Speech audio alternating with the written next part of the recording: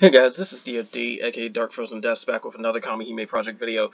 This one I'm going to do a little bit differently because I'm not going over the event itself because the event is like a really pathetically easy type of crossover event. And some of the enemies are even Phantom type too, so for the most part you can use whatever element you want and still get weakness in there. The boss is light, but you don't necessarily have to use dark. It's like you'll be able to deal weakness damage in the event, but you won't take it. Plus, crossovers are generally easier than normal advents, so I kind of don't feel like I need to go over the event itself. But there are other things I need to cover, starting off with the characters, because there's currently two crossover characters that's in there right now. One of them has a rate up, and then the other one will get a rate up. So you can focus specifically on which one you want. I'm not trying for the dark one, but she is good. The fire one definitely is a highlight of the banner, though. But I'll start off by going over what they do. So, first off, they have this little mechanic where they get a special type of icon on themselves called a heat gauge. This is basically a buff that stacks itself, or you should say a debuff, in this case, where if it hits a certain point, they no longer can use abilities until it's removed. This isn't going to be the only time this is in a game. There's going to be some Kamihime that do it later down the line. But every 5 turns is when the heat gauge is completely removed. And when it hits 10 stacks, you can't use any abilities whatsoever. Now, the other similarity that they both happen to have, whenever you burst with them, it decreases the heat cost for each ability by 1, and it stacks 2 times. So you can reduce the heat cost by 2. So if something had a heat cost of 4, it goes down to 2. That's generally what you're going for. Now then, into the dark one, she's more defensive, so if you do have somebody like, say, Pluto, you're still pretty much good for dark. You don't necessarily have to go after her, but this character is still very good for a few other purposes too, so it's not bad if you want to grab her. Now, first ability, and a lot of these abilities have very low cooldown, but they also usually have low duration to go with it. Now, first ability, she can basically use it every turn as long as she maintains heat gauge. She will put counterattacks on herself, meaning whenever she gets smacked, she's going to strike back. And then on top of that too, she will also increase the chances of her being targeted. That's what the attention buff is. This kind of has some decent uses in like different types of stuff like raids and all that too, and I'll cover a little bit more about raids later. But like for instance, if you're fighting, say, Haggith, and you want to try and deal with the little 50% trigger, you can draw attention to herself, and that will let her be the one getting targeted by all that stuff. Something like that. But it has some uses, but not entirely. It all depends on the situation. But it increases her heat gauge by 3. So if you burst twice with her, it can be by 1, and you can generally have like full uptime on this if you want. Now, her second ability, no cooldown. However, it only lasts for the turn that she uses it. And the reason being for that is a stackable damage cut. Increases her heat gauge by 4, so you can honestly get it to 75% out the gate. But when you start reducing the heat gauge, she can get up to 125%. Now, the reason I mentioned 125% is because the malicious raids, your damage cut is half effective.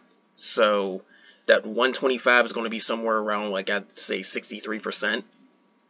So you get still a very sizable cut for something like, say, a light malicious, if you need to like deal with, say, the transition between blue gear to red gear. But the key thing about this is the fact that it's a stackable cut, so it will stack with anybody else's cut, even her own. That makes it very, very valuable to actually have. And then it's got a heat gauge of 4, but again, when you burst twice with her, it can get reduced to 2. So she can effectively get like 125% if done right. Now, the third one is more of like a support type of thing for damage. It increases the chances of dealing stinger damage. It translates to sneak attack for some reason for Japanese side, but it's Stinger. The problem with this is that it has a heat gauge of 6 normally, so you only get to use it twice. And it can get reduced to 4. It doesn't seem to stack from what I can tell, and it lasts for 3 turns, but it's got a cooldown of 5. So you're not going to have it up all the time. Now, I don't know if the usage interval shrinks or not. I'm going to double check that a little bit later, but considering that you get a Stinger buff, it's not too bad actually, because Stinger is another multiplier. It still has a chance of going off, but combined with stuff like Vigor if you have it, or Rebellion, some people happen to pull a Rebellion Hime, or your Assault, your Elemental, stuff like that, Stinger can actually be pretty useful. I'm using Stinger because I have no Vigor on my Dark Grid, but it does indeed help you out, trust me on that one. Now, the other passive is basically to increase the defense of the ally with the lowest HP, and it just keeps stacking, period point blank. It never wears off as far as I know, but it's only single target, so keep that in mind. But going into all the different stuff for all these things, it says that the effect that you get for the Stinger buff is actually somewhere up to 60 or 70%. That is absurdly strong. So keep that in mind. It is a very big size increase for Stinger. So keep that in mind. If you have if you happen to have say 9 heat gauge, that's probably a good time to use the Stinger buff just to sip and get the most expensive one. Because it doesn't matter how far you go over 10. All that matters is if you hit 10 or more. Because when you hit 10 or more, you can't use any more abilities until that's removed. So definitely try to time this out, because whenever it happens to activate, it's going to be a very, very sizable boost. So keep that in mind about our third ability. And as far as it goes to the passive assist, it doesn't go away. However, it is 5% per stack. So as a battle draws out, you can actually get more and more defensive, and it can help you out on that one. The only exception is stuff like White Malicious, where it's like it will deal fixed damage after the turn. You can't do anything about that, so no defense or cut's going to help you there. But it does help you survive the fights a little bit longer. So she's definitely one of those type of characters where it's like, as a fight draws out, she just gets better. So keep that in mind. But the Stinger buff is definitely a very, very noteworthy thing. It's a buff that gives you 60 or 70% for all allies. That explains why it has such a high heat gauge. But yeah, that is very, very powerful, and it's definitely worth it if you have her. However, the one that I say has more priority is the Fire one, who doesn't have a rate up currently, but she will pretty soon. But she is indeed in the gacha with the Dark one. So even though the Dark one has a rate up right now, you can still pull the Fire one. Some people already have. But generally with the Fire one from Baldr Sky, she's more offensive based. Same thing as before. She has a heat gauge mechanic. It decreases by 2 if you burst twice, and that's the limit for that. She also has an ability where the duration increases as she bursts as well.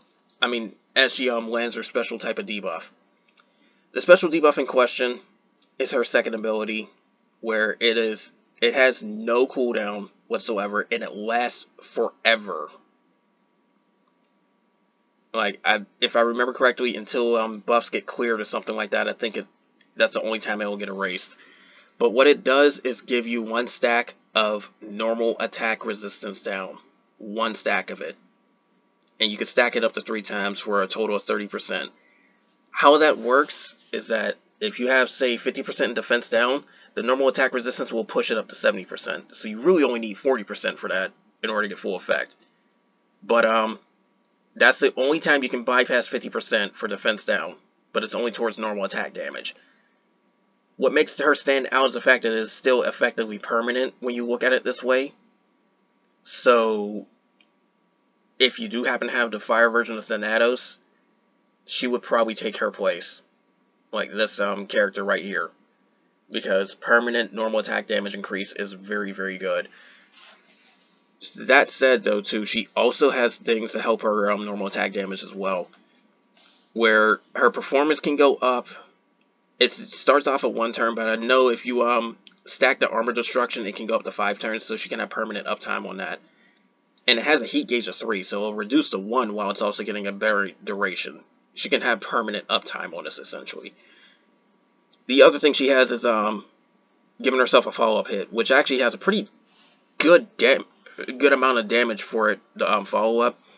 She can keep it up with permanent uptime done correctly, but the thing is, it has a heat gauge of 6, so you definitely want to get it reduced a little bit at some point. Since you're mainly normal attack focused, that's the whole thing. It's going to greatly help you out with the follow-up and the normal attack resistance and all that. That said, too, her combo rate is going to increase the more she gets that armor destruction. That second ability is her bread and butter for this entire kit. It is basically stacking that up, and then her other abilities just get better as you go along. Now, when you do max out that armor destruction, it doesn't make ability 2 useless, because it still does fire damage to an enemy, but it activates twice when it's at maximum, so it's essentially a double cast. And you can keep firing it off as long as you have heat gauge remaining too, so you can, if you really want to, get her heat gauge reduced, like her heat gauge cost to reduce so much to where you can fire it off like 5 times in a turn, but since it double casts, it's effectively doing 10 nukes in a turn, 10 ability nukes. So she's kind of got some use for an elaborate composition too. Slight use, but nothing too noteworthy like the other ones. But again, she's a very, very good character, and currently right now on the Japanese side, I do believe she is in fact part of the normal attack meta, if you happen to have her. But because she's a crossover character, you may or may not have her, so my suggestion, if you're going to pull on this banner, get the fire one. Definitely get the fire one. Like, wait for her raid up or wait for her pity or whatever and go for the fire one. The dark one is good too. Don't get me wrong. She's very good. In fact, in my opinion, she's better than the defensive Hime we have for dark. But the dark one is less priority than fire. That's just my opinion. But we are not done yet, because I still have to go through this specific thing for what's happened in game. And also, there's a free character too. I'm not really going to go over her in this one, unfortunately, because since everybody's going to get her, you can just go over what she does on your own. But as far as I know, her kit's like the usual stuff for SR. It's decent, but at the same time, you still need to you still would only use her in something like Tower. So there's that. But they got some stuff here, some gacha campaigns and all that. 2 specific things I absolutely have to cover. When you do the Baldr Sky collaboration, make sure to clear your mission for every day. It is a 10 chain gacha ticket, meaning you get 10 pulls daily just for doing that. On top of this, you also get an SSR guaranteed. The SSR guarantee does not repeat, but again, it's there. Make sure you're doing your missions every single day in order to get that 10 pull, the free 10 pulls. Also, they gave you like 3,000 magic jewels. Japanese side got that too, so anybody that wants to pull in the banner actually has a shot. But like I said, focus more on the fire one than the dark one. You can still get the dark character from the fire banner, keep that in mind. But definitely focus on the fire one more, in my opinion. But I have to go over this maintenance notice right here. Like, this one is definitely the biggest part of this video. Now, they've done quite a bit of changes, and I have to go over that. Now, when it comes to the standard and expert, they give you 3 times the drop rate on stuff. That doesn't increase the drop rate on the red metal, so they're still the same as before. But you only can host it 1 time. it makes it a lot faster to grind your standard and expert now, so keep that in mind. You can just tap it once and be done. Now, they also adjusted the HP of some of the enemies in the raids too, so keep that in mind. I do believe some of them has been changed in the standard and the expert. Some of them has been changed in the I think the Ragnarok and the Guardians have had it changed before they reduced it by a certain percentage. So keep that in mind. The big thing is the fact that the overall HP for the Ragnarok fights, Ragnarok raids, and the Guardian raids, like the ones that are labeled Ragnarok for Ragnarok Catastrophe and Ragnarok Guardian, all have their HP reduced and their resistance reduced by a lot. Och is the only exception to this. She's still the same. But with the raids that did get that nerf, Ragnarok raids, Ragnarok Catastrophe, they are 1/3 of the HP they used to have. Guardians are half the HP they used to have. Makes them a lot easier to kill. On top of this, their resistances to debuffs are greatly reduced. If you're wondering why you can suddenly start debuffing Ophiel or why some of these fights are not lasting as long as they used to, that's why. It is a very huge increase to the grind. So keep that in mind. They also add some quality of life changes where you can get a button in order to do something where it's like you can go straight to equipment screens and all that type of stuff. A little bit of navigation changes. I'm not going to go too much over that. Another interesting little change that could help you out, if you're happen to getting Nikkei medals, they've added more stuff to the shop that you can trade for. So if you're kind of lazy to grind or just that little bit off and don't mind using Nikkei medals for it, there you go. You got some more flexibility and more freedom with that one.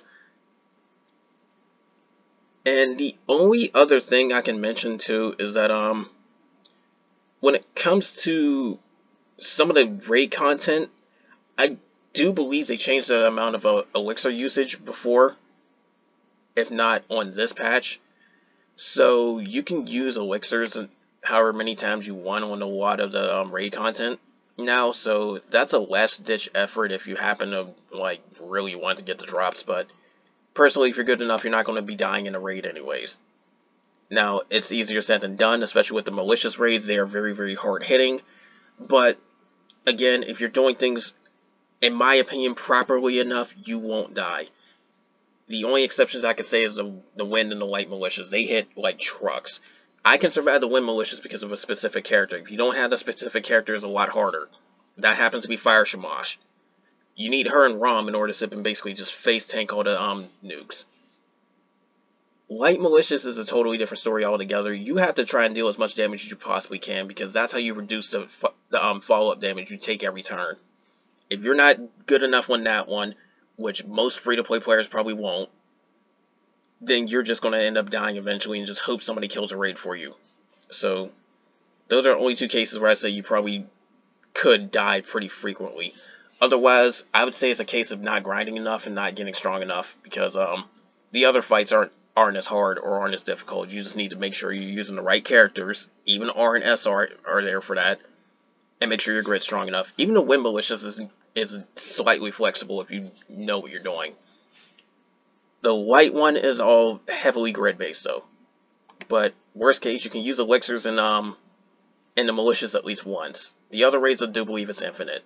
I forgot to mention that before, but it's something that's definitely in the game by now. But anyways, that's all for this. This was a bit of a long video and it covered a lot of different stuff too. And the free weapon they give you for this, the free SR weapon, is not one of those rainbow weapons, so don't even bother keeping it if you're a new player. That's all I'm going to say about that. But anyways, that's all for this. More of this will come soon. I'm hopefully going to get the fire character because I am trying to focus on fire teams. But if I don't, then oh well. There's always other characters. Fire for Thanatos is always in the gacha, if I remember correctly. And you're going to want her for the technical weapons anyways, if you're focused on normal attacks. But anyways, that's all for this. More of this will come soon, and take care.